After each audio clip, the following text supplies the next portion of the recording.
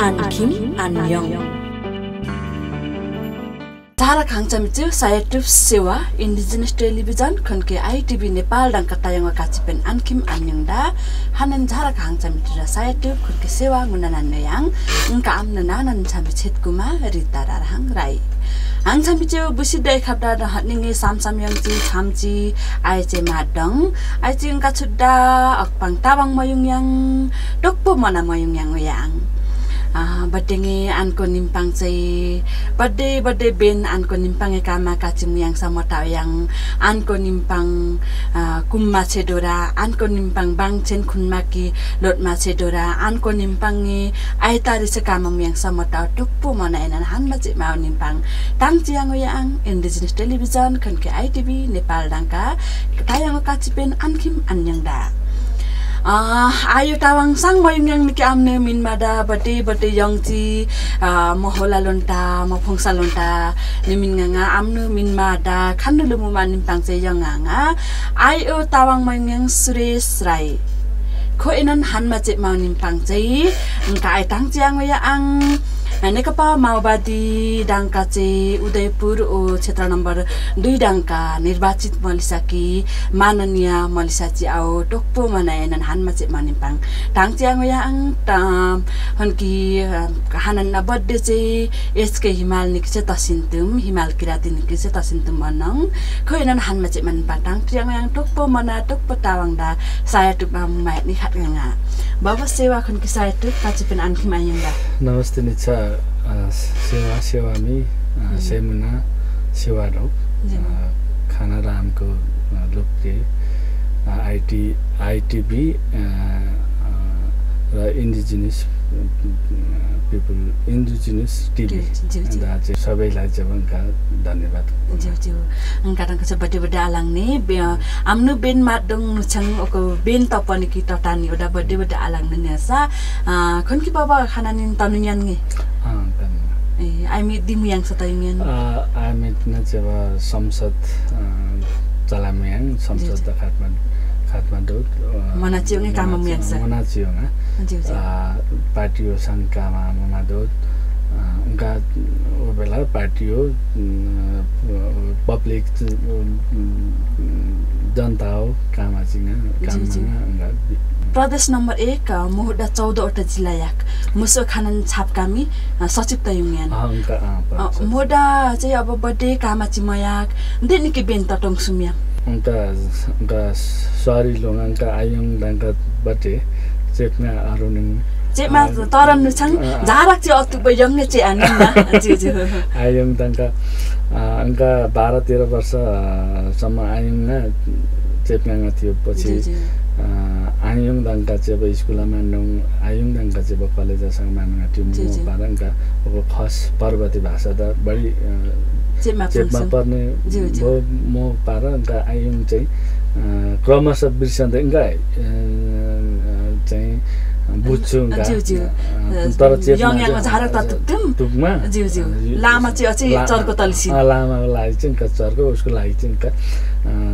सबैलाई चाहिँ सरी अनिसँग झारक चाहिँ अतुब यङ चाहिँ आनिन निकलो नाचिन ने यङ न ठीक छ कन कि बर्थडे मना चाहिँ कामा मुयाङ सानु छङ आफिङे मान महान नकी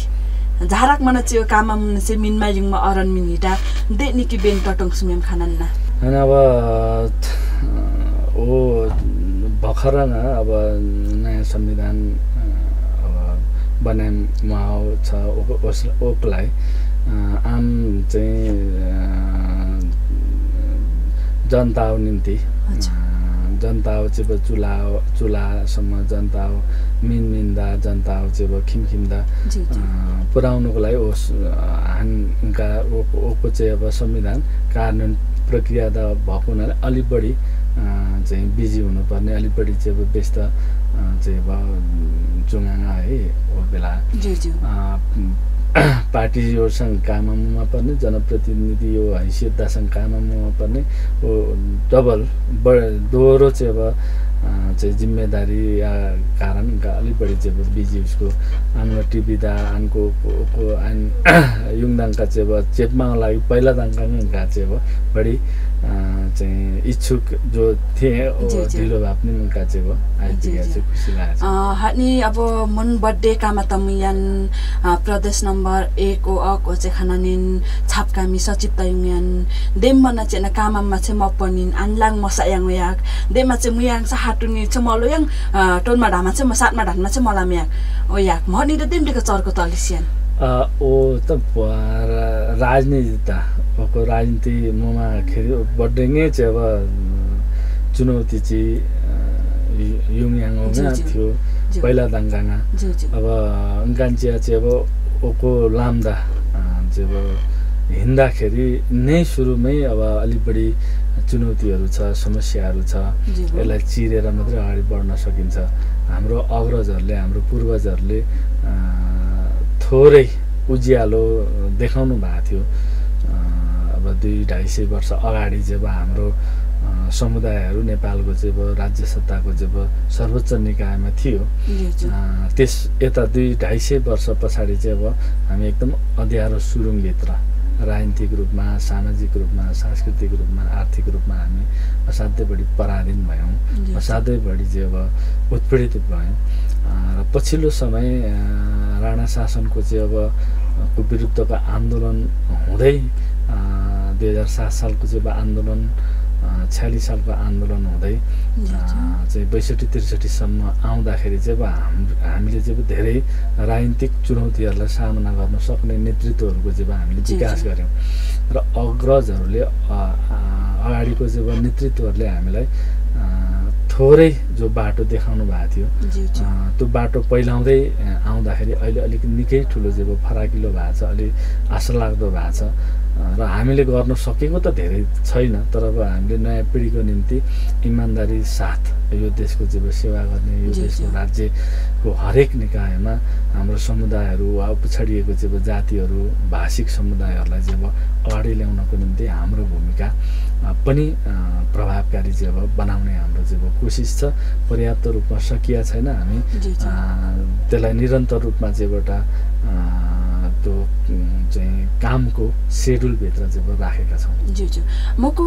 हान्टा या फान्टा युवा चाहिँ यो निम्पाङ चाहिँ खान्न मुमा निम्पाङ अब खाना आफिया मात्रै मुके अनुनिन हन कि खाना नि फाकावाची आम्नु निम्पाङ आम्नु लाम्डाका कोन फान्टा चाहिँ देमटिका टटुकुन समया दुईटै ओको लाम्दा यो बाटोमा हिँड्दाखेरि राजनीतिक चाहिँ अब अभियानमा हिँड्दाखेरि दुईटै पक्ष हुन्छ हामी इमानदारीपूर्वक चाहिँ अब काम गरिरहँदाखेरि जिम्मेवारी निर्वाह गरिरहँदाखेरि जति विरोधीहरू खुट्टा तान्ने अघि भन्नुभयो पछाडि पार्ने षड्यन्त्र गर्ने जालझेल गर्ने इमानदारीपनलाई सोझोपनलाई चाहिँ अब बाट फाइदा उठाउने टाइपका चाहिँ अब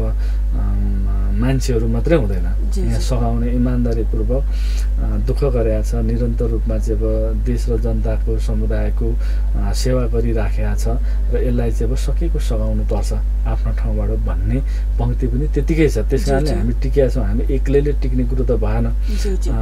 र त्यसको चाहिँ अब दुईटै पाटा हामीले राम्रो काम गर्दाखेरि नराम्रो मान्छेहरूले हाम्रो विरुद्धमा चाहिँ षड्यन्त्र गर्ने हाम्रो विरुद्धमा चाहिँ अब जाइ लाग्ने कुनै न कुनै रूपबाट हुन्छ नै र त्यसलाई प्रतिवाद गर्नको निम्ति त्यसलाई चिरेर अगाडि बढ्नको निम्ति म आफै पनि र चाहिँ अब मेरो वरिपरि देश विदेशमा रहेको औपचारिक अनौपचारिक रूपमा भएको चिन्जानको आधारमा सघाइराख्नु भएको छ त्यसकारणले म यहाँ छु मनि फाकावा चाहिँ देम मानसिन काडा चाहिँ अब खानुले कामा मम्याङरा चाहिँ खाना रो यानि महायाङ याक मनियो देम मना चाहिँ मम्याङ आम्नोङ यावा कुवा चाहिँ मयाङ आम आनकोङे निछाची चाहिँ मयाङ बबत चाहिँ मयाङ मनियो मना चाहिँ खाना दिलोमा तसँग नपका चाहिँ पेनाङ्गा जो हामी तत्त ठाउँमा राम्रो काम गरिराखेका छौँ इमानदारीपूर्वक हाम्रो जिम्मेदारीहरू निर्वाह गरिराखेका छौँ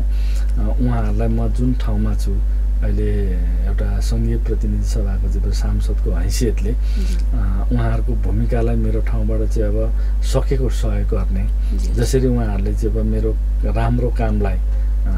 चाहिँ समर्थन गर्नुभएको छ र मैले गरेको कमी कमजोरीहरूलाई उहाँले सकारात्मक ढङ्गले रचनात्मक ढङ्गले जो आलोचना गर्नुभएको छ त्यसबाट म सचिँदै त्यसबाट म रूपान्तरित हुँदै अगाडि बढिराखेको चाहिँ सन्दर्भमा उहाँहरूको भूमिका ती राम्रा मान्छेहरूको ती सकारात्मक भूमिका खेल्ने मानिसहरूको चाहिँ विशेष भूमिका भएको हुनाले उहाँहरूप्रति म एकदम आभारी मात्रै होइन कि मैले जीवनकालभरि उहाँहरूको राम्रो काम लाई चाहिँ अब साथ दिने सहयोग गर्ने र अगाडि बढाउने कुरोमा चाहिँ मेरो भूमिका पक्कै पनि हुन्छ। जी जी आनकाउ निम्पाङ आनको निम्पाङ झारक चाहिँ खान्नु निम्पाङ खानन देमका दोङतारी ओका हाङदुम राजनीतिकता तकोलिनुक डिनिडा कुम्मा छेडोरा देम गरी मसे निकी कमाका याङसनुछङ आनको निम्पाङ हनि बुसिदा तवाङ यान्डा देम मन चाहिँ ओन ओन तामुन कि चाहिँ खान्नु ल मामित कारा मन चाहिँ दिलो मतसे राजनीतिक आन्दोलन दा यो राजनीतिक चाहिँ लडाइँमा बलिदान गर्ने कुरा दुःख कष्ट हैरानी बेहोर्ने कुरा सबै प्रकारको रगत आँसु पसिना बगाएर चाहिँ अब राजनीतिक चाहिँ अब उपलब्धिहरू हासिल गर्नुपर्ने हुन्छ। दुनियाँमा त्यस्तो पनि छ कि लाखौँ करोडौँ मानिसहरू चाहिँ अब ले बलिदान गरेर पनि परिवर्तन भएको छैन। तर नेपालको सन्दर्भमा हामी सबै नेपालीहरू 17,000 वरिपरिले बलिदान गर्यौं र हाम्रै समुदायको कुरा गर्नुहुन्छ भनेदेखि चाहिँ अब 2500 भन्दा बढीले चाहिँ अब खास गरेर राई लिम्बूले मात्रै पनि चाहिँ हाम्रै अधिकारको लागि हाम्रो अधिकारको निम्ति चाहिँ बलिदान गरे। अहिले खाली यो संघीय लोकतान्त्रिक गणतन्त्रलाई हामीले व्यवहारिक रूपमा संस्थागत गरेर व्यवहारिक जीवनमा लागू गर्न नसक्दा केही निराशाहरू केही चाहिँ अब असहजताहरू छ। तर ती महान व्यक्तिहरू समुदायहरू जसले चाहिँ अब आफ्नो घाँस काटेर चाहिँ हामीलाई हाम्रो आन्दोलनमा हिड्नको लागि आन्दोलनलाई चाहिँ अगाडि बढाउनको निम्ति भूमिका खेल्नुभयो त्यहाँदेखि सबै बलिदान गर्ने चाहिँ अब शहीदहरू घाइते अपाङ्ग जेल जीवन बिताउने चाहिँ अब व्यक्तिहरू ती परिवारहरू सबैप्रति चाहिँ अब सबैको योगदानबाट यो उपलब्धि असामान्य उपलब्धि हामीले योभन्दा धेरै उपलब्धि हासिल गर्न खोजेका थियौँ। हामीले चाहिँ अब पहिचानको आधारमा स्वायत्त प्रदेशहरू स्वायत्त राज्यहरू विशेष क्षेत्रहरू चाहिँ हामीले निर्माण गर्न खोजेका थियौँ। तर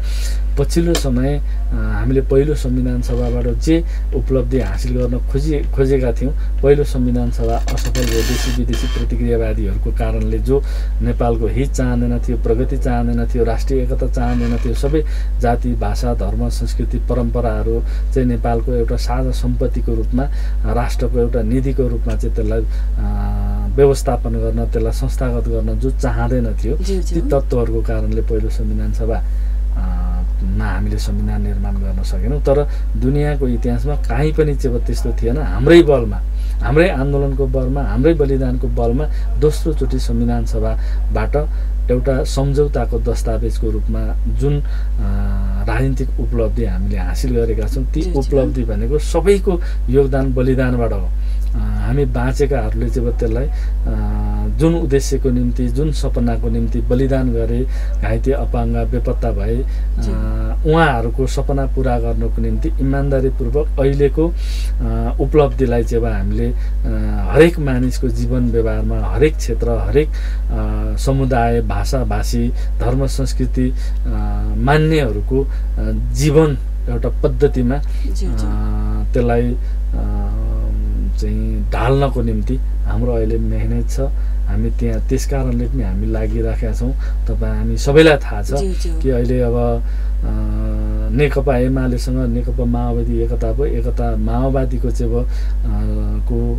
बलमा माओवादीलाई टेकेर सत्तामा पुगिसकेपछि संघीय लोकतान्त्रिक गणतन्त्रमाथि चाहिँ अब एकपछि अर्को हमला बोल्ने काम गरे केपी ओलीले। त्यति मात्रै होइन नेपालमा त्यत्रो ठुलो बलिदान गरेर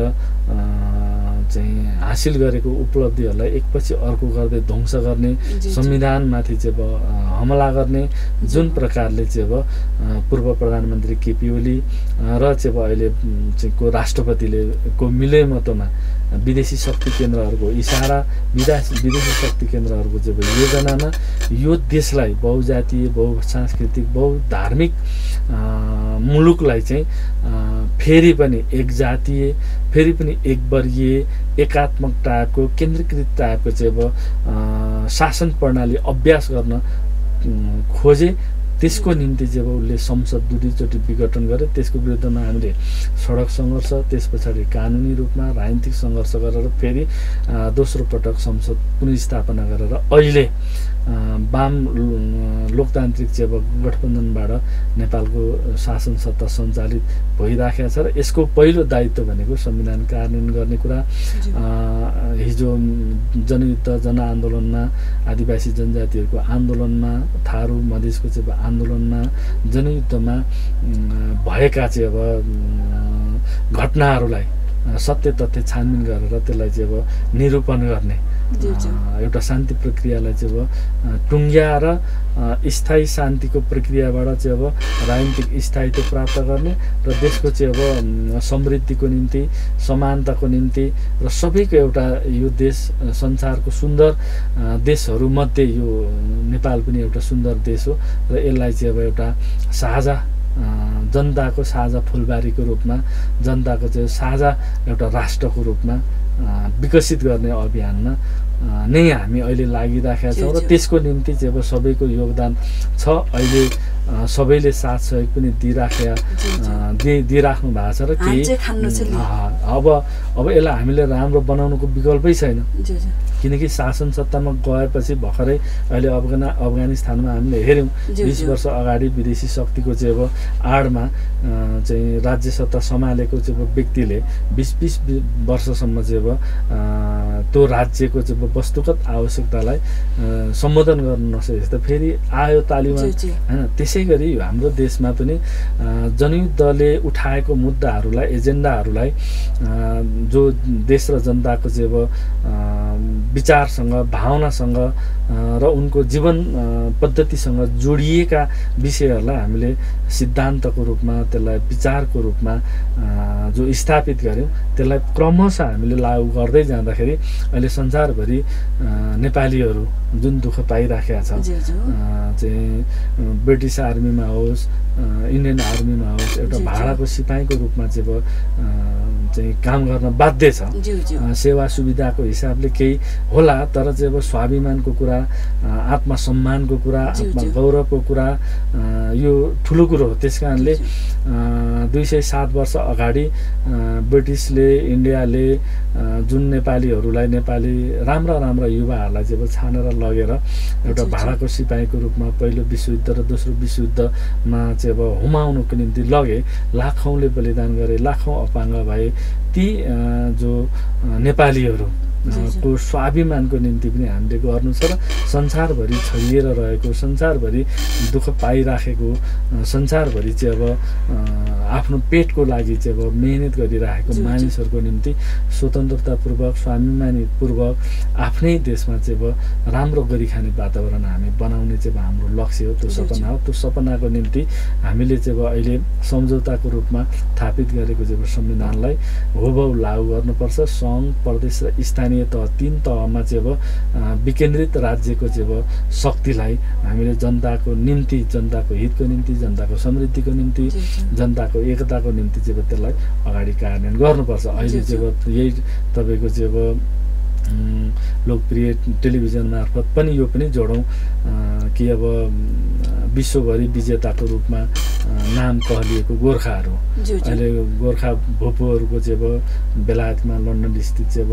चाहिँ आमरण अनसन चाहिँ अब बसिराखेको छ रिले अनसन चाहिँ 13 दिन चाहिँ अब सके नेपालमा पनि चाहिँ अब गोर्खा भूपुहरूले आन्दोलन गरिराखेका छ त्यहाँ गेसो होस् या चाहिँ अब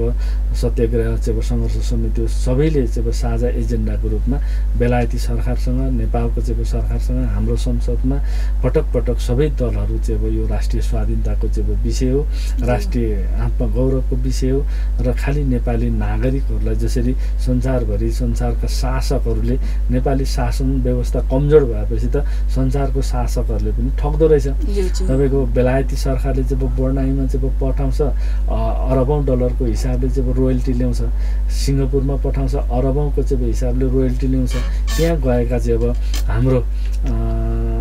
चाहिँ युवा भाइ बहिनीको परिवार त्यसबाट चाहिँ अब जन्मिएको बच्चा बच्चीहरूको भविष्य अन्यल छ जो बर्नाई गएका छन् तपाईको चाहिँ अब सिङ्गापुर गएका छन् अहिले बेलायतमा यसो चाहिँ सेटलमेन्ट भिसा चाहिँ अब दिएको छ त्यसले मात्रै पुग्दैन हैन खन्न हानन त चाहिँ सिंगा चोकमा सुवाङ देम मन चाहिँ छेनबियो निम्पाङ चाहिँ अनको थाङवाची खान्न थाङवाची चाहिँ छेनबियो निम्पाङ चाहिँ बर्थडे खानमा का मसयाङ याक माको चाहिँ अब खाना मे हनिया अहिले हान्ति उसिन्दा खाना न छेनबि तपने याङ के अनकन खान का दिलिसा अनकाओ खिमपाङ निम्पाङ आङको निम्पाङ उनको निछान छामा चाहिँ निम्पाङ चाहिँ kana खाना निकायङ चाहिँ देम मया याङ मले निम्पाङ चाहिँ ओको खासको भने आनका हो हाम्रो देश त हाम्रो देशमा यति धेरै स्रोत साधनहरू छ हाम्रो देश चाहिँ एकदम भर्जिन देश हो प्राकृतिक स्रोत साधन चाहिँ त्यति धेरै चाहिँ अब हामीले परिचालन गर्न सकेका छैन हैन हजारौं संख्यामा रहेको नदी नाला जसबाट चाहिँ अब ऊर्जा निकाल्न सकिन्छ जसबाट चाहिँ अब हाम्रो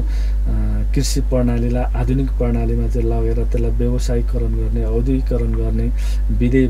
विदेशमा चाहिँ अब निर्यात गर्ने अर्ग्यानिक चाहिँ अब उत्पादनको चाहिँ अब सिलसिला अगाडि बढाउन हामीले सकिराखेका छैनौं अहिले हामीसँग भएको राम्रो उत्पादनशील उर्वर भूमिहरू बाँचिएको छ हैन त्यसलाई चाहिँ अब हामीले नयाँ एउटा प्रणालीमा एउटा व्यावसायिक हिसाबले एउटा नगदे बाली चाहिँ अब को रूपमा एउटा चाहिँ अब वनस्पतिको क्षेत्रमा होस् या पशु पंक्षीको क्षेत्रमा होस् हामीले राज्यको तर्फबाट एउटा प्रणालीमा एउटा विधिमा प्रक्रियामा नहालिकन त चाहिँ हाम्रो राम्रो राम्रो उर्वर खेतहरू पनि बाँचिएर चाहिँ चेम्बीको लागि जानुपर्छ विदेशी बाध्य हुनु परेको छ र विदेशीको चाहिँ अब युवा युवतीहरू हाम्रो घर परिवारहरू हरेक रात चाहिँ आफ्नो छोराछोरीहरू जो कमाउनु पठाएका गएका चाहिँ अब छोराछोरीहरूको सम्झनामा उनीहरूको चाहिँ अब तिर्सनामा चाहिँ अब हरेक रात कटिराखेको छ हरेक बाउ आमाको हरेक चाहिँ अब श्रीमान गएको भए श्रीमती विदेश गएको श्रीमानको यो प्रकारको चाहिँ अब जुन सामाजिक अहिले परिवेश छ यसलाई हामीले अन्त गर्नुपर्छ हैन हामी वैदेशिक रोजगारमा नजाने भने होइन जानुपर्छ तर चाहिँ अब उचित चाहिँ पारिश्रमिकमा उचित सेवा सुविधामा जानुपर्छ मान्छे त मेसिन मात्रै त होइन मान्छेले परिश्रम गरिसकेपछि मान्छेले मेहनत गरेपछि कुनै न कुनै उद्योग कल कारखाना कुनै चाहिँ अब क्षेत्रमा चाहिँ अब काम गरिसकेपछि उसको योगदान भएपछि उसको चाहिँ अब लाइफ टाइम भरि चाहिँ अब उसको फाइनान्शियली आर्थिक हिसाबले के हो त चाहिँ अब सुरक्षा हैन उसको पारिवारिक हिसाबले के हो त बल्ल बल्ल चाहिँ अब विवाह गरेछ बच्चा बच्ची छ पढाउनु पर्यो त्यसलाई लेखाउनु पर्यो भन्दाखेरि कयौंको चाहिँ अब घरबार पनि बिग्रिएको छ भन्दाखेरि पैसै सबै थोक होइन हैन पैसा हो तर मुख्य कुरो चाहिँ अब हामीले हाम्रो स्वाभिमानलाई हाम्रो स्वतन्त्रतालाई हाम्रो चाहिँ अब एकता भनौं न पारिवारिक एकता पनि हैन चाहिँ यो थुप्रै अब सामाजिक सञ्जालमा चाहिँ थुप्रै नराम्रो घटना प्रक्रियाहरू पनि चाहिँ हामी सुन्न सक्छौं त यो परिस्थितिलाई पनि चाहिँ अब अन्त गर्नको निम्ति अहिले प्राप्त गरेको उपलब्धिहरू राजनीतिक उपलब्धिहरूलाई कार्यान्वयन गर्ने क्रममा केही आदिउदी चाहिँ अब हामी यो जनजीविकासँग सम्बन्धित जो आर्थिक समस्यासँग सम्बन्धित विषयवस्तुहरू चाहिँ अब हल गर्छौं भन्देखि बाँकी चाहिँ अब संविधानलाई चाहिँ अब समय अनुकूल चाहिँ अब संशोधन गर्दै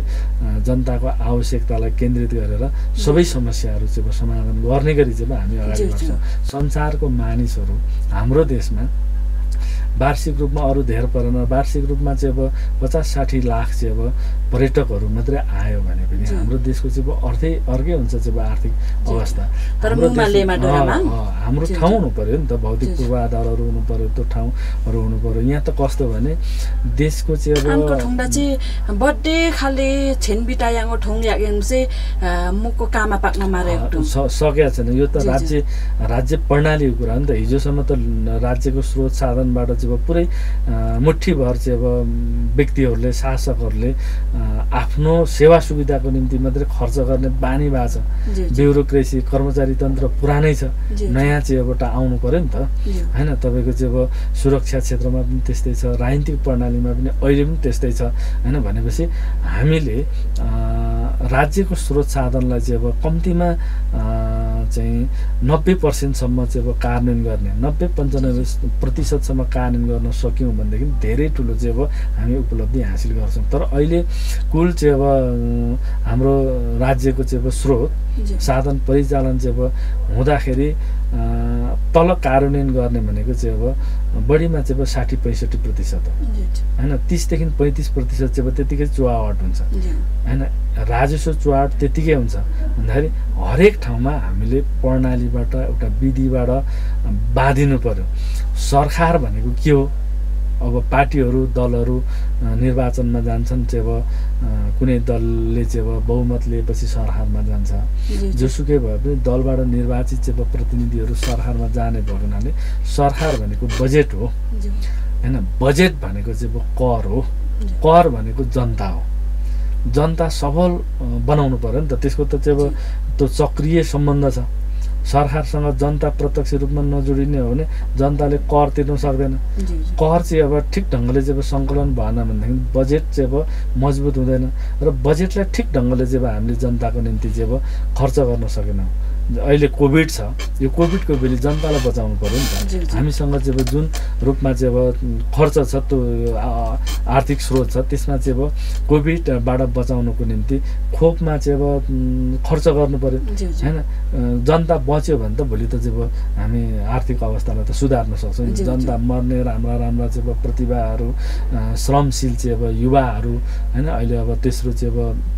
लहर चल्न खोजिराखेको छ भन्ने छ यो झन् अलिकति बढी खतरापूर्ण छ भन्ने छ त्यसो गर्दाखेरि हाम्रो सरकारले अहिलेको चाहिँ गठबन्धनको चाहिँ सरकारले छिटोभन्दा छिटो सबै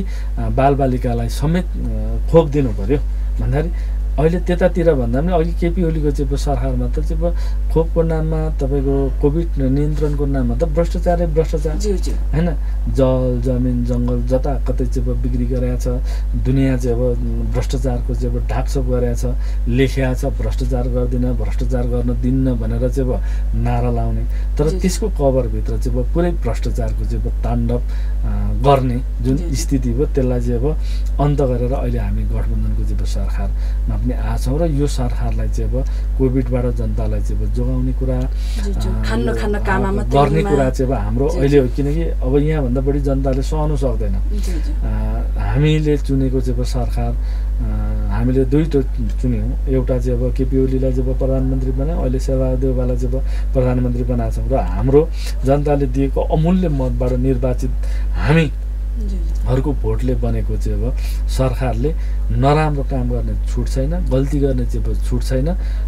राज्य प्रणालीलाई चाहिँ सुव्यवस्थित ढंगले चाहिँ सञ्चालन गर्ने कुरा तीन तहमा चाहिँ राज्यको शक्ति जो विभक्त छ त्यो शक्तिलाई ठिक ढंगले चाहिँ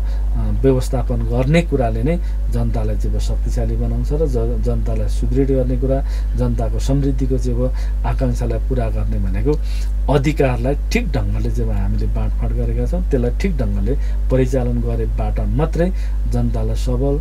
सक्षम बनाउन सक्छौं र हामीले शिक्षा र स्वास्थ्यमा चाहिँ पुरै निशुल्क बनाउँदै लानुपर्छ भनेको छ हाम्रो दिमागी रूपमा हाम्रो दिमागै चाहिँ पुनर्संरचित हुँदैन हामी स्कुल पढ्दा कलेज पढ्दाखेरि पैसा तिरेर पढ्छौं भनेपछि त्यसको चाहिँ रिटर्न त हामी खोज्छौं जहाँ बाबुआमाले चाहिँ रगत पसिना बगाएर चाहिँ शिक्षा क्षेत्रमा लगानी गर्छ भनेपछि त त्यसको रिटर्न चाहन्छ नि त कोही एमबीबीएस भए पनि एमडी भए पनि कोही चाहिँ इन्जिनियर भए पनि हैन राम्रो चाहिँ जागिर खास उसले त रिटर्न लिन्छ र त्यहाँबाट चाहिँ करप्सन सुरु गर्छ त्यसो गर्दा हामीले शिक्षा स्वास्थ्य जस्तो खास गरेर शिक्षा जस्तो शिक्षा भनेको सामाजिक पुनर्संरचनाको कुरा पनि हो र शिक्षामा चाहिँ निःशुल्क ढङ्गले राज्यले चाहिँ दायित्व वहन गर्ने हो भनेपछि हरेक नागरिक हरेक सक्षम चाहिँ नागरिक जनशक्तिले चाहिँ राज्यको निम्ति कुनै पनि बेला आइपरे बेला चाहिँ बिना पारिश्रमिक पनि योगदान गर्न सक्छ। अहिले तपाईँले हेरिराख्नु भएको छ हरेकले चाहिँ अब लगानी गरेर चाहिँ अब पैसा तिरेर पढाएका छन् भनेपछि 1 घण्टा नर्स बढी खट्नु सक्दैन, 1 घण्टा बढी डक्टर खट्नु सक्दैन। उनीहरू जोखिममा छन् त्यसै पनि हैन। उनीहरूले चाहिँ अब जनसेवाको काममा लागि नै राखेको छ। त्यसमा चाहिँ अब राज्यको तर्फबाट केही सेवा सुविधा प्रदान गर्ने पनि भनेको छ। तर उनीहरूले चाहिँ अब थोरै 5-10 मिनट पनि चाहिँ बढी सेवा गर्नु नसक्ने स्थिति छ। अहिले निजी क्षेत्रमा हेर्नु भने राम्रो राम्रो नर्सहरू हैन, डक्टरलाई चाहिँ अब सफल बनाउने त नर्सहरू हो नि त। नर्सहरू चाहिँ अब 24 घण्टा खटेको छ बिचारा प्राइभेट सेक्टरमा। कति त भन्दाखेरि 13-14 हजार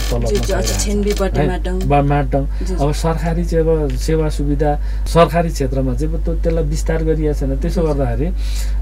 निजी क्षेत्र र चाहिँ अब सरकारी क्षेत्रलाई सहकारी क्षेत्रलाई चाहिँ अब मिलाएर हामीले अहिले केही समय अगाडि बढ्दै शिक्षा क्षेत्रमा ठुलो लगानी गर्नुपर्छ भनेको छ।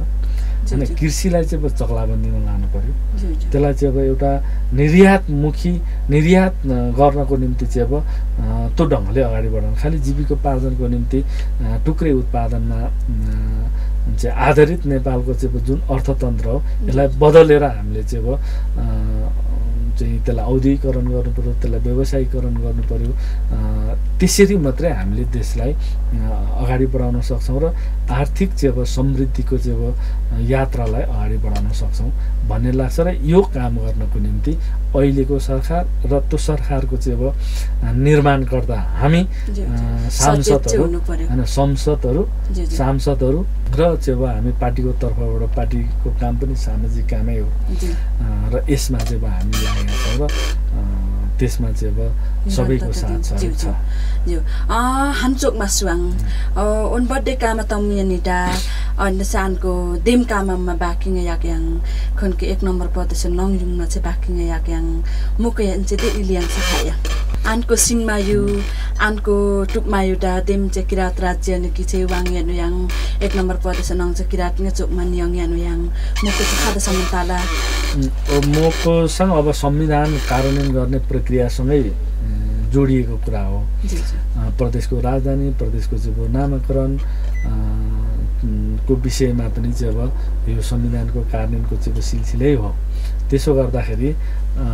अहिले हामी ले राजधानी 1 नम्बर प्रदेशको चाहिँ राजधानी विराट क्षेत्र भनेर भनेका छौँ र त्यसको चाहिँ अब ठुलो भूगोल एउटा विराट राजधानी चाहिँ अब क्षेत्र भनेर त्यसको एउटा छुट्टै ऐन पनि बनेको छ। र नामाकरणको सन्दर्भमा हामी नेकपा माओवादी केन्द्र त अब पहिचानमा आधारित हुनुपर्छ हैन, किराँत प्रदेश हुनुपर्छ भनेर हामीले भनि नै राखेका छौँ। र कतिपयले चाहिँ अब भन्छ सगरमाथा, कतिपयले कोशी भन्छ, कसैले चाहिँ अब चाहिँ थुप्रै भनिराखेका छ। त्यसमा चाहिँ अब हाम्रो तर्क के छ भने सगरमाथा राख्नुभन्दा बरु चोमलुङ राखौँ हैन। चोमलुङ प्रदेश राख्दा पनि केही फरक परेन भन्दाखेरि त्यो चाहिँ जातीय भयो भन्ने कतिपय तथाकथित चाहिँ अब उच्च जातीय वर्गका मान्छेहरूले भन्छन्। त सगरमाथा 2008 सालमा बाबुराम आचार्यले जबरजस्ती विद्यार्थीहरूलाई कुटी पढाएर रटाएको चाहिँ अब त्यो नाम हो सगरमाथा है। त्योभन्दा अगाडि चोमुलुङमा भन्ने थियो र त्यही सगरमाथा राख्ने नै हो भने पनि चोमुलुङमा राखौँ न त। सबैभन्दा राम्रो त किराँतै हो। किराँत भनेको एउटा सभ्यता हो, किराँत भनेको एउटा संस्कृति हो, किराँत भनेको एउटा नेपालको प्राचीन इतिहास हो, 5000 वर्ष पुरानो इतिहास हो। यो इतिहासलाई चाहिँ अब एउटा प्रदेशको नामसँग जोडेर नामाकरण गर्दाखेरि जो मानिसहरू मानिराखेका छैनन् ती जातिवादी हुन्, घोर चाहिँ अब वर्णाश्रमवादीहरू हुन्। वर्णाश्रममा आधारित राज्य सत्ता चाहिँ अब जुन 250 वर्षसम्म चाहिँ अब सञ्चालित भयो, ती चाहिँ अब त्यसको प्रोडक्टहरू हुन्, ती बाई प्रोडक्टहरू हुन्। र जो अहिले किराँत प्रदेश भन्दाखेरि जातीय भयो भन्ने चाहिँ अब मान्छेहरू घोर जातिवादी हो भन्ने कुरो मैले नेकपा हुँदा पनि पूर्व मतलब एमालेको अहिले एमालेको कतिपय नेताहरूलाई भनेको छु है हलेसीलाई चाहिँ हलेसी गुफालाई ख्वालुङ भन्छ हैन उनीहरू हलेसी प्रदेश राख्न तयार तर ख्वालुङ राख्न तयार छैन सगरमाथा राख्न तयार तर चाहिँ अब चुमलुङमा राख्न तयार छैन है भनेपछि उनीहरूले विषयवस्तुलाई डाइभर्ट गर्न खोजिराखेको छ तर अब यो चाहिँ अन्तर्वार्ता दिँदै गर्दाखेरि अहिले अब नामको सन्दर्भमा चाहिँ अब बहुमत पुग्ला नपुग्ला एउटा ठाउँमा छ तर 1 नम्बर प्रदेश र नेपालमा भनौँ न सबैभन्दा प्राचीन इतिहास भएको किराँतको नाममा त्यो 1 नम्बर प्रदेश नामाकृत हुन्छ यदि भएन भने यदि षड्यन्त्र यदि जालजेल वर्णाश्रम व्यवस्थाद्वारा चाहिँ अब परिचालित चिन्तन प्रवृत्तिहरू हाबी भयो भनेदेखि त्यहाँ चाहिँ छिटै विद्रोह हुन्छ र फेरि त्यो किराँत प्रदेश नामाकृत हुन्छ त्यो चाहिँ इतिहासको तथ्य किराँत उनिम्पाङ चाहिँ खानन चाहिँ मुमा उनिम्पाङ चुम्मान चिन्डो अहिले हामी केमा छौँ भन्दाखेरि अहिले अब त्यो वर्णाश्रम व्यवस्था प्रति आकर्षित अहिले पनि रहने मानिसहरूको पनि भावनालाई मध्यनजर गरेर किराँत कोशी किराँत सगरमाथा किराँत चाहिँ अब कञ्चनजङ्घा किराँत विराट हैन कुनै चाहिँ अब उनीहरूको भाषामा मिश्रित त्यसलाई म मेरो भाषामा मिश्रित भन्दिनँ हैन खस भाषाबाट बोलिने यो पहिचानको विषय यो भाषिक आधारमा चाहिँ हामीले राख्न खोजेका छौँ भाषिक र सांस्कृतिक किराँत भनेको भाषिक पनि हो र सांस्कृतिक पनि हो ऐतिहासिक पनि हो यो तीनटै कुरा चाहिँ छ र जो संविधानमा इतिहासको आधारमा भाषा हैन संस्कृतिको आधारमा भनेको छ किराँत भन्ने चाहिँ ठ्याक्कै इतिहास पनि हो संस्कृति पनि हो भूगोल पनि हो र त्यहाँ चाहिँ अब भाषा पनि हो यो चाहिँ सुनौलो अवसरलाई जो चुकाउनु खोजिराखेको छ र अहिले हामी ती खस आर्य जसले चाहिँ अब हजारौं वर्षदेखि चाहिँ अब दलितलाई दलित बनाए कुकुरभन्दा तल राखे हैन महिलालाई चाहिँ अब पुरै चाहिँ अब गोठमा छाउबाडी प्रथाको चाहिँ अब उत्पत्ति गराए जो चाहिँ अब सती प्रथाको चाहिँ अब उत्पत्ति गरे तिनीहरूको जुन अवशेषको रूपमा अहिले रहेको चिन्तन प्रवृत्तिलाई पनि सम्बोधन गर्नको निम्ति कोशी हैन विराट समथिङ नामलाई पनि जोडेर हामी चाहिँ अब किराँत कोशी किराँत सगरमाथा किराँत चाहिँ अब चाहिँ कञ्चनजङ्घा समथिङ राख्न सक्छौँ र यदि यो हामीले राख्नै पर्छ र राख्न सकिएन भने 1 नम्बर प्रदेशमा ठुलो चाहिँ अब विग्रह पैदा हुन्छ र हामी संविधान चाहिँ अब कार्यान्वयन गर्न सक्दैनौँ एउटालाई खुसी अर्कोलाई दुखी बनाउने अवस्था होइन यतिखेर अहिले दुईटै चिन्तन प्रवृत्तिलाई चाहिँ अब हामीले मिलाएर लानुपर्ने जुन अवस्थामा अहिलेको गठबन्धन सरकार नामकरणको सन्दर्भमा पहिचानमा आधारित नाम राख्ने कुरोमा चाहिँ अब हामी छलफल गरिराखेका छौँ र अगाडि बढ्छौँ बड्डे आलाङ्ने बेन्सेलिप्टा चियाङ खाटमा बुसिटा खानुन्जङ बान्तावा भाषिङ तयुङयान भुहाङ दुम्दा राजनीतिक दा चाहिँ आनको भाषा संस्कार संस्कृति रीतिरिवाजलाई रातमा कोपमा निम्पाङ खोममा निम्पाङ चाहिँ बुसिडाङ युङयाङ मोसो निम्पाङ चाहिँ देख्ने देख्ने कामा चिमल्याङ खास गरेर अब 46 सालको जनआन्दोलन पछाडि यहाँको एकात्मक सामन्ती राज्य व्यवस्थाले यहाँको बहुसंख्यक आदिवासी जनजातिहरूलाई जसरी दमन गरे जसरी उत्पीडित अवस्थामा राखे 46 सालको जनआन्दोलन पछाडि पैदा भएको जागरणले यो चाहिँ इन्डिजिनस टिभी जस्तो चाहिँ हैन यायो खारो जस्तो हैन थुप्रै चाहिँ अब जातीय चाहिँ अब सङ्घ संस्थाहरू स्थापित गरेर सबै क्षेत्रमा रहेको सबै भूगोलमा रहेको जात जातिहरूलाई भाषिक हिसाबले सांस्कृतिक हिसाबले एउटा ठुलो जागरण पैदा गरेको छ यसलाई हामीले एउटा क्वालिटीमा यसलाई एउटा चाहिँ अब देशको पहिचानको रूपमा अगाडि बढाउनको निम्ति राजनीतिक शक्ति सामाजिक शक्ति विभिन्न सङ्घ संस्थाहरूको बीचमा चाहिँ अब बेला बेलामा हामी अन्तर्क्रिया छलफलहरू पनि गरि नै राखेका छौँ त यो सन्दर्भमा म आफू पनि संसदको संसदीय समितिमा शिक्षा स्वास्थ्य समितिमा भएको हुनाले शिक्षा क्षेत्रमा यो अनिवार्य तथा निशुल्क चाहिँ अब शिक्षा विधेयक आउँदाखेरि त्यहाँ सशक्त रूपमा चाहिँ सङ्घर्ष गरेर अनिवार्य र निशुल्क माध्यमिक तहसम्म मातृभाषामा पढाउने व्यवस्था गरिएको छ त्यसमा निकै ठुलो चाहिँ अब मैले मेहनत गरेको छु र अन्य सांसदहरूले पनि चाहिँ अब मेहनत गर्नुभएको छ र त्यहाँ पटक पटक त्यतिखेरको मन्त्रीसँग त्यतिखेरको कानुनको सहसचिवसँग त्यतिखेरको माननीयहरूसँग भाषिक महत्त्व के हो खालि चाहिँ अब यो राईले बोल्ने भाषा लिम्बूले बोल्ने भाषा भनिन्छ हैन तामाङले बोल्ने नेवारले बोल्ने यो हाम्रो देशको चाहिँ अब भाषा हो राष्ट्रिय भाषा हो यो भाषाको विकास र समृद्धि भएन भनेदेखि त त्यो जनताको जीवनसँग जोडिएको चाहिँ अब जुन मान्यतालाई हामीले नयाँ ढङ्गले स्थापित गर्न सकेनौँ संस्थागत गर्न सकेनौँ भने समाज त अगाडि बढ्न सक्दैन नि त त्यहाँ त चाहिँ पुरै उनार पर्छ हैन त्यहाँ त चाहिँ पुरै एक काँधे जस्तो हुन्छ त्यसकारणले जसरी चाहिँ अब उच्च शिक्षा विश्वविद्यालयसम्म पनि पढ्ने व्यवस्था हुनु पर्यो हैन हाम्रोमा चाहिँ अब सिक्किममा गएर चाहिँ अब चामलिङ भाषामा बान्ता भाषामा चाहिँ अब पिएचडी गर्ने चाहिँ अब भयो तर नेपालमै चाहिँ अब पिएचडी गर्नु पर्यो नि त नेपालमै चाहिँ अब उच्च शिक्षा हासिल गर्न सक्ने व्यवस्था हुनु पर्यो भन्ने कुरा चाहिँ प्रष्ट रूपमा ऐनमा चाहिँ अब व्यवस्था गरिएको छ र हिजो अस्ति तपाईँको चाहिँ अब यो गठबन्धनको चाहिँ अब सरकारको कार्यक्रममा पनि आएको छ मातृभाषाबाट चाहिँ अब पठन पाठन गर्नको निम्ति सरकारले विशेष पहल गर्ने स्थानीय सरकारले प्रदेश सरकारले सङ्घले चाहिँ अब त्यो खालको चाहिँ अब बाटो खुलाइदिनु पर्यो त्यो गरी अहिलेको व्यवस्था चाहिँ के छ भने आफैले गर्नु परिरहेछ हैन उसको अहिले यो खस भाषाको सिलेबसमा लाई चाहिँ ट्रान्सलेट गरेर त्यो व्यवस्था गरिएको छ जसरी यो खस पर्वतीय भाषामा हामी अध्यापन गरिराखेका छौँ त्यसै गरी त्यही बराबर त्यही हैसियतमा नेपालमा रहेको हरेक जात जातिहरूको चाहिँ अब भाषामा चाहिँ पठन पाठन हुनुपर्छ भनेर हामीले बहस गऱ्यौँ र त्यो ऐनमा व्यवस्था गरिएको छ कानुन भएर लागू हुन बाँकी छ यसमा थुप्रै यो खस भाषीहरूको चाहिँ अब तर्क के थियो त बजेट छैन यो खस भाषा चाहिँ अब पठन पाठन गर्नको निम्ति चाहिँ बजेट हुने भन्दाखेरि यो देशको आदिवासी जनजातिहरूको भाषा भाषीमा पठन पाठन गर्दाखेरि बजेट नपुग्ने त्यही बाँड्नुपर्छ जति पुग्छ बाँड्नु पर्यो बजेट खटाउनु पर्यो अहिले हामीले हाम्रो गठबन्धनको चाहिँ अब गठबन्धनको सरकारको अर्थमन्त्री माओवादी केन्द्रकै भएको हुनाले हामीले विशेष के जोड गर्न खोजिरहेका छौँ भने शिक्षामा अहिले 3% वरिपरि चाहिँ अब छुट्याएको छ कुल बजेटको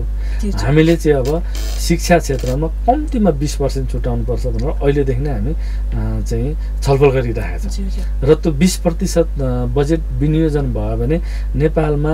बोलिने भाषा भाषीहरूको कम्तीमा सदर जिल्लामा एउटा मात्रै अहिले सुरु गरियो भनेदेखि हैन हरेक पालिकामा चाहिँ अब हामी पुर्याउन सक्यौँ भनेदेखि हामीले शिक्षाको माध्यमबाट मातृभाषाबाट प्रदान गरिएको शिक्षाको माध्यमबाट चाहिँ अब आम यो देशको नागरिक जनजाति भनेको पनि आदिवासी भनेको पनि यो देशको नागरिक हो सक्षम हुन्छ एकदम चाहिँ अब अहिले गोर्खा भर्ती केन्द्र बन्द हुनुपर्छ भन्दाखेरि रिसाउँछ हैन अर्काको देशको चाहिँ अब दलाली गरेको किन रिसाउनु पर्यो हैन कि त चाहिँ अब मानवचामा लगाइदिनु पर्यो नेपाल सरकारले यस्तो खालको चाहिँ अब बुझाइ छ मैले मेरो जवाफ के छ भने 207 वर्ष अगाडि 132 वर्ष अनौपचारिक रूपमा गरेर सहमति गरेर लगिएको भाडाको सिपाहीको रूपमा 74 वर्षसम्म चाहिँ अब त्रिपक्षीय सन्धिबाट चाहिँ अब लगिएको चाहिँ अब नेपाली युवाहरूलाई चाहिँ अब विदेशमा भाडाको सिपाहीको रूपमा लगिएको अवस्था यदि नभइदिएको भए 207 वर्ष अगाडि गोर्खा भर्ती केन्द्रको नाममा नेपालको आदिवासी जनजातिहरूको राम्रा राम्रा माछा जस्ता चाहिँ अब एकदम सलक्क परेको तीक्ष्ण बुद्धि भएका युवाहरूलाई नलगेको भए यो देश कस्तो हुन्थ्यो होला भनेर चाहिँ अब मैले प्रश्न गर्ने गर्छु उल्टो अहिले चाहिँ त्यसो गर्दाखेरि हामी यो देशमा स्वाभिमान भएर आत्मसम्मानका साथ यो देशको नागरिक हौँ यो देशको हरेक राज्यको चाहिँ संरचनालाई सही ढङ्गले चाहिँ सञ्चालन गर्न सक्छौँ देखिराख्नु भएको छ अहिले देशको चाहिँ अब उच्च ओहदामा रहेको प्रशासकहरू हैन काबिल चाहिँ अब प्रशासकहरू हामीले देखिराखेका छौँ सुनिराखेका छौँ जातीय हिसाबले मात्रै होइन वर्गीय दृष्टिकोण फरक होला चाहिँ वर्गीय पक्षधर तर चाहिँ अब केही गर्नु सक्दैन है भन्ने मानिसहरू आज चाहिँ अब भटाभट गरिराखेका छन् तर यो देशमा हामी तपाईले सुरुमा जो प्रश्न पनि गर्नुभयो कि हाम्रो अग्रजहरूले जे उज्यालो एउटा टीका देखाएको थियो त्यो उज्यालो चाहिँ अब बिन्दु हेरेर हामी हिँड्यौँ। अहिले त जब फराकिलो छ र थुप्रै युवा युवतीहरू चाहिँ अब राजनीतिमा लागेर राजनीतिक व्यवस्थामा भित्र रहेको विकृति विसङ्गतिलाई पुरै चाहिँ अब हामीले बढार्ने कुरा, त्यो फोहोर मैलालाई चाहिँ अब बढार्ने कुरा, राजनीति भनेको जनताको सेवाको निम्ति, राजनीति भनेको जनताको समृद्धिको चाहिँ एउटा व्यवस्थापकको रूपमा यो राजनीतिक क्षेत्रलाई स्थापित गर्नको लागि हामी नयाँ पिँढीलाई पनि चाहिँ अब सहभागी गराउनको निम्ति एउटा खुला ठुलो बाटो चाहिँ अब हामीले बनाएका छौँ र आउने पिँढीले अझ बढी चाहिँ अब गर्नुपर्छ र हाम्रो समयमा हाम्रो चाहिँ अब जीवनमा हामीले जे चाहिँ दुःख कष्ट हैरानी भोगेर अहिले पनि चाहिँ अब त्यसलाई निरन्तर रूपमा अगाडि बढाइरहेका छौँ। यसले नयाँ पिँढीलाई चाहिँ अगाडि बढ्नुको निम्ति होइन समग्र चाहिँ अब देशको राष्ट्रिय एकता र चाहिँ अब राष्ट्रिय समृद्धिको निम्ति चाहिँ अब विशिष्ट भूमिका खेल्नको निम्ति एउटा आधार चाहिँ जग चाहिँ हामीले निर्माण गरेका छौँ भन्ने कुरो चाहिँ बटे बटे आलाङ्ने हान्छ खाटमा गरेर लिसा चाहिँ खाटमा बिसिड्डा अंका सेनमाई मानरङ हे मान्तुङ खाइसुङ हे सेनमाई मान्टुक डान्ने आम्नु मिनबादा मया क्याङ हो झाराक त्यो निम्पाङ निम्न धेरै महत्त्वपूर्ण प्रश्नहरू तपाईले गर्नुभयो। त्यो प्रश्नको चाहिँ अब मैले सार संक्षेपमा चाहिँ अब उत्तरहरू दिएँ। विषयवस्तुहरू धेरै छन् तर म एउटा राजनीतिक कार्यकर्ता, एउटा राजनीतिक पार्टीको चाहिँ अब कार्यकर्ता, अहिले सङ्घीय प्रतिनिधि सभाको चाहिँ अब सांसदको हैसियतबाट भन्ने कुरा चाहिँ मैले लगभग भनिसके जस्तो लाग्छ र मैले अन्तिममा यति मात्रै भन्छु कि हामी राजनीति गर्ने राजनीतिक कर्मीहरू को दुःख कष्ट हैरानी खालि समाजलाई चाहिँ अब स्वच्छ ढङ्गले चाहिँ अब अगाडि बढाउनको निम्ति, समाजको समृद्धिको निम्ति, देशको समृद्धिको निम्ति नेपालको चाहिँ अब लाखौँ चाहिँ अब युवाहरू जुन चाहिँ अब ठुलो हिस्सा छ त्यसको चाहिँ अब जनजीविकासँग सम्बन्धित कामहरूको निम्ति हामी लागेका छौँ र हाम्रो निश्चित रूपमा कमी कमजोरीहरू छ। यही समाजबाट हुर्केर आएको हामी व्यक्ति हौँ र हामीसँग चाहिँ अब सीमाहरू छ, हामीसँग चाहिँ अब थुप्रै समस्याहरू छ। त्यसलाई पनि हामीले जनताको चाहिँ अब ले आलोचनाबाट, जनताको चाहिँ अब करेक्सनबाट हामी करेक्सन हुँदै गएका छौँ र यो चाहिँ तपाईँको अब लोकप्रिय आइटिभी र इन्डिजिनियस टिभी मार्फत चाहिँ समग्र मेरो निर्वाचन क्षेत्र 1 नम्बर प्रदेश र चाहिँ अब देश विदेशमा रहनुहुने सबै यो टिभीको आइटिभी र चाहिँ इन्डिजिनियस पिपुलसँग हेरिरहनुहुने सबै श्रोताहरूलाई, सबै महानुभावहरूलाई हामीले हाम्रो ठाउँबाट हाम्रो बल बुताले चाहिँ अब भ्याएसम्म मेहनत गरिराखेका छौँ र तपाईँहरूको साथ सहयोग हामीलाई चाहिन्छ। एक थुकी सुखी 100 नदी भन्छ। हामी पूर्ण होइनौँ र हामीलाई पूर्ण बनाउने चाहिँ अब प्रयत्नमा तपाईँहरूको चाहिँ अब प्रत्यक्ष अप्रत्यक्ष भूमिकाहरू रहन्छ र त्यो भूमिका तपाईँहरूले चाहिँ अब निर्वाह गरिदिनु हुनेछ भन्ने कुरा चाहिँ अब अपेक्षा विश्वास लिन्छु र समग्र अहिले चाहिँ यो कोभिड-19 को बेली कोभिड-19 को चाहिँ जुन प्रकोप छ, जुन चाहिँ अब महामारी छ, यसबाट हामी जोगिनको निम्ति स्वास्थ्य मापदण्डहरू चाहिँ अब सबैले पालना गरौँ। यो तेस्रो लहरको चाहिँ अब बढी चर्चा छ। म स्वास्थ्य समितिको पनि सदस्य भएको हुनाले अहिले लाखौँ विद्यार्थीको चाहिँ अब भविष्य निकै चाहिँ अब अन्यलतामा छ। 4.5 लाखभन्दा बढी चाहिँ अब +2 को विद्यार्थीहरूको चाहिँ अब एक्जाम हामीले रोक्नुपर्ने स्थिति भयो र अहिले इन्जिनियर कलेजको यो इन्जिनियर कलेजहरूमा चाहिँ अब हुने थुप्रै चाहिँ अब समस्याहरू छ। त्यो समस्याहरूमा पनि हामी समितिमा चाहिँ अब छलफल गर्छौँ र यी तमाम चाहिँ चुनौती सँगसँगै यो विश्वव्यापी रूपमा फैलिएको यो कोरोना भाइरसबाट जोगिनको निम्ति स्वास्थ्य मापदण्ड अपनाउन म अनुरोध गर्छु र सबैले छरछिमेक घर परिवार सबैले चाहिँ यो नियमलाई पालना गरेर सरकारले, नेपाल सरकारले छिटै झन्नै अबको 3-4 महिनाभित्र 5-5.5 करोड चाहिँ अब खोप व्यवस्थाको निम्ति चाहिँ अब बजेट विनियोजन गरिसकेका छ। अघिल्लो सरकारले केही खोप लिएको थियो भने बाँकी खोप एउटा चाहिँ क्युमा बसिने अवस्था छ र 3-4 महिनाभित्र हामी ल्याइसक्छौँ र अहिले सबै जनतालाई चाहिँ अब खोपको व्यवस्था पनि गर्ने र यो कोरोनालाई सबै हामी तत्त ठाउँबाट चाहिँ यो सबै विषयलाई बुझेर सचेत भएर चाहिँ अब परास्त गरौँ भन्ने पनि यो तपाईँको लोकप्रिय टिभी मार्फत सम्पूर्ण मेरो निर्वाचन क्षेत्रको चाहिँ जनसमुदाय साथीभाइ सबै पार्टीका नेता कार्यकर्ता जिल्लावासी प्रदेशवासी र सिङ्गो नेपाली जनता र देश विदेशमा रहनुहुने सम्पूर्ण जनसमुदायलाई अपिल गर्दै बेन पनि खानु यङ तयक नुनी खानन्दा बड्डे आलाङ्ने सेवा सेमुना सबैलाई धन्यवाद। उनका हान्ताङ याङ आयो तावाङ मयुङा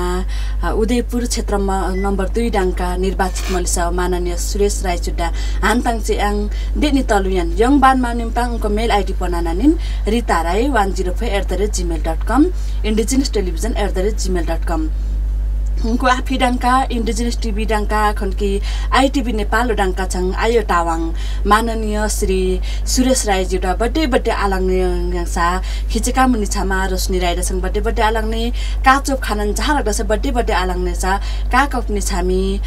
रोजिना लामा खन्की काहान पाम सुनर बाबा खन्की सुमी दरलामी दसङ बड्डे आलाङ्ने सा टायाङमा खाप्चे आम्नो टुप्सी टाङाने सा इनका आम्नो यावा नानी छामी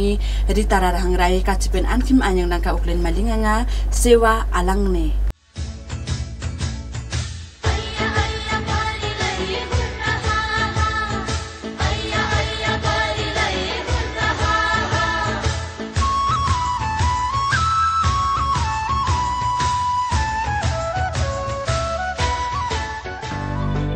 Aan Khim Aan Yong